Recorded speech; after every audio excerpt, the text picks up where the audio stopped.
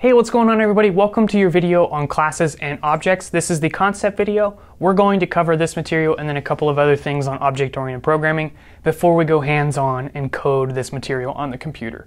So if you're looking for the hands-on version, zoom ahead a couple of videos and you'll find that. But for now, let's just learn the concepts, try to get a good understanding before we type stuff out. Pramp is a free mock interview platform where you can develop your technical interviewing skills. Practice coding with live execution of all major programming languages to solve real interview questions. Interview types include data structures and algorithms, product management, behavioral interviews, system design, front-end, and data science. I've personally used this service to successfully crash course for a software engineering interview. Lots of people are having success getting positions at companies like Amazon, Google, Twitter, and more. Check it out, I'll leave a link for you guys in the description. Now in the previous video, I talked about what object-oriented programming was for.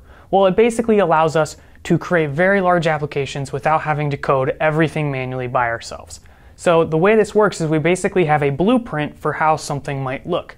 So for example, if we wanted to represent a person or some kind of user in our application, let's say we wanted to represent me. You might describe me and say, wow, he has stunning good looks, he's brilliant, he's hilarious. These things are going to basically be attributes that describe me.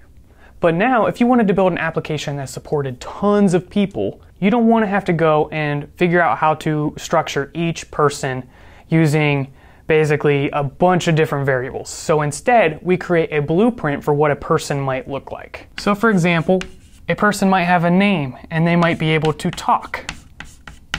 Well, we can represent these in code, so name can be a variable, talk can be a method, and we're basically defining the structure.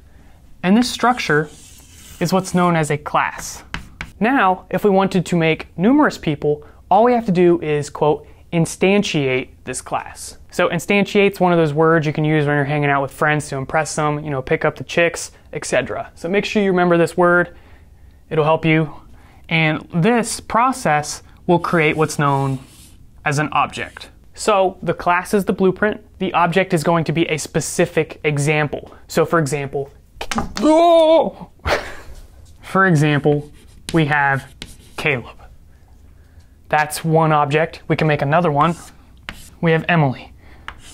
And another one, Charles. So the class allows us to make numerous entities that are very similar. And this might seem weird at first, but literally everything inside of Java is going to be based around this object-oriented programming paradigm. So a user might be a very big object, but we can go down very small. Even a string is an object. So at some point, a string class was created, and we instantiate that class to make numerous string objects, which might have a specific value of, hey, what's up, or hello world, whatever it might be. The class is going to be defined inside of a file. The objects are going to be created as variables. So we might do something like this. We might say person X. We're basically creating a variable with the identifier or the name.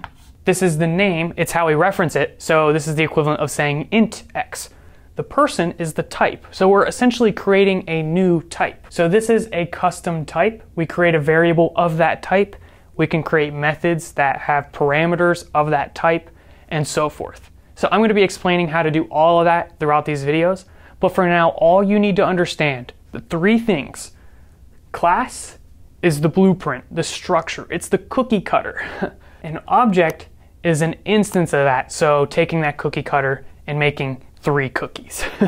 In this situation, we made people, we made Caleb, Emily, and Charles.